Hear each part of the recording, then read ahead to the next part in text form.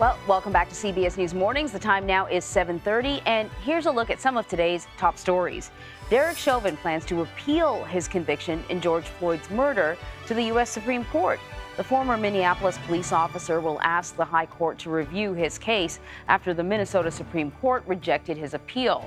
Floyd died in 2020 after Chauvin pressed his knee to Floyd's neck for 9.5 minutes. Chauvin was sentenced to 22.5 years in prison.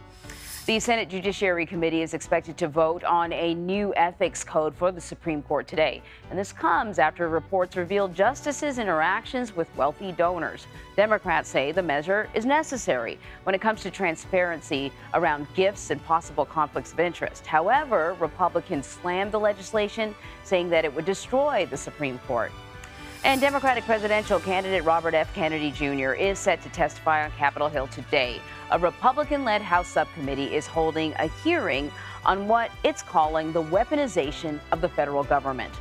Members accuse the government of, quote, censoring Americans. Lawmakers will also question a reporter from the far-right Breitbart News and an official from the Louisiana Justice Department. CBS News has confirmed